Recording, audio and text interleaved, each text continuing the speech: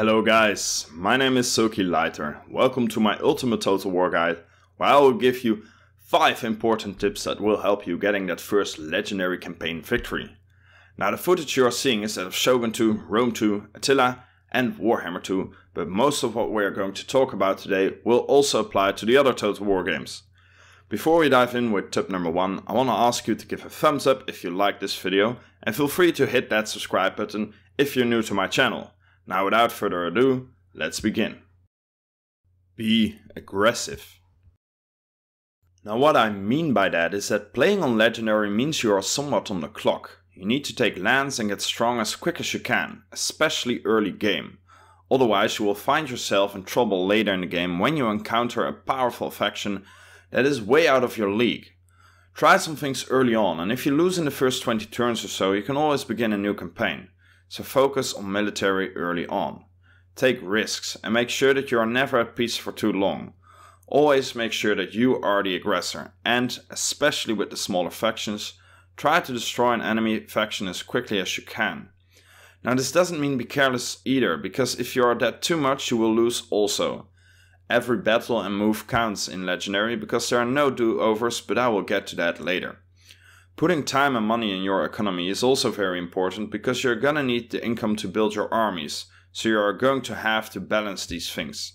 But like I said, early in the campaign it's all about your armies, and not unimportant, if you're playing Rome 2 or Attila, don't be afraid to spend some money on mercenaries for those early fights, because it can be very helpful. On Legendary you need to be the conqueror, the one that everybody else fears. 2. Total War stats. There are some things that change when you play on Legendary, and this may vary in every Total War. For example, in Attila and Warhammer you get a -8 public order debuff, and in Warhammer the AI even gets a +10 public order, so you're dealing with rebellions a lot while your enemy doesn't have that problem that much. This may be also true for Attila, but I'm not that sure. In Rome 2, for example, you luckily don't have this, but you get other debuffs like -30 loyalty towards you from the other houses, which is a lot. Also in most Total Wars the base income of the AI really increases when you play on Legendary, so that an enemy faction with only a small settlement can have 2 to 4 armies, while you only may be able to build 1 army, so don't underestimate smaller factions. Now most of you probably already know this, but on Legendary difficulty there is no manual save option. The game auto-saves before and after a battle and at the end and beginning of your turn. There's only one save file, so if you make a mistake there's no going back. Now for the battle in terms of AI intelligence, I noticed there's not really a difference between very hard and Legendary battles. The only difference is that on Legendary you can't pause, you don't have a minimap, and your camera can't go too far away from your own units. So if you're playing on hard or very hard and you want to do Legendary someday, try to avoid the pause button as much as possible until you even forget that's an option. 3. Know your faction. Now this may sound a bit obvious, but it is very important. When you start on Legendary you can't afford it if there's still a ton for you to figure out. So you need to know how the mechanics of the faction that you are playing with work and what their strengths and weaknesses are on the campaign map. Of course you will also need to know their units and what type of army build works best for that faction. So when you want to start a Legendary campaign, do it with a faction that you know very well, or do a dry run first, maybe on hard or very hard, to figure out how they work. For the units you can also use custom battles to find out how you can use them to their full potential and which units you like or dislike. If you want to start your first Legendary campaign, it makes a huge difference for your success based on what faction you start off with. Here are 2 factions for each Total War covered in this video, which I think are good to start off with based on their starting position and army build. For Shogun 2, Chosokabe and Shimatsu. For Rome 2, Rome with the House of Junia and Massilia. For Attila, the Sassanid Empire and the Saxons. And for Warhammer 2, the Dwarves with Thorim Grudgebearer and the High Elves with Tyrion. 4. Diplomacy. Diplomacy is an important aspect on any difficulty, more so on Legendary. Make sure that you are constantly aware of the faction around you, how powerful they are, what their attitude is towards you, and who their enemies and allies are. Try to make sure that you are never being declared war on by surprise and that you saw it coming if it happens.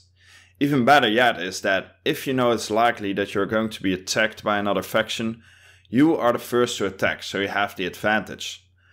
Allies can be very helpful, especially if it makes sure you don't have to fight on multiple fronts, which can be very hard early on. A good thing to do for you, for example, is if you want to expand east but you have a faction to the west that you are not exactly sure of, is to try and get a non-aggression pact or trade agreement with them to avoid the likelihood of them declaring war on you. Maybe you also need to throw some money their way as well. Also, the more factions a faction is at war with, the less likely it will be that they will declare war on you.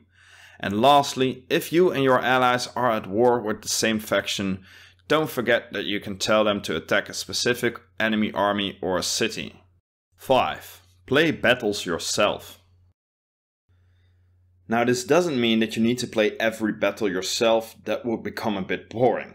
I myself do almost every battle where I lose more than 20% of my army if I would auto-resolve it. And then it would still depend on the situation. For example, if you're near other enemy armies and your losses would be about 15%, sometimes it would still be best to play it yourself to minimize the casualties. In other situations where you have about 80% chance of losing it, it would still be best to play it yourself. Who knows, you might even win, and if you don't, you can make sure that the enemy loses a lot of men. This is best to do if you can get to them quickly with another army, otherwise it would just be a waste of your time, since the enemy would just replenish or make new units. Now one last bonus tip is to know your enemy. Know what kind of armies you can expect from them. For example, if you are at war with the Huns, make sure that the army that needs to fight them has a lot of spearmen and archers in there to counter their cavalry. Or if you're fighting the dwarves, see if you can make an army with a lot of quick units, archers with good range and cavalry, so you can easily flank the slow moving units of the dwarves. And that's it for now, guys. Do keep in mind that these tips are based on my own experience with Total War and these are not universal rules.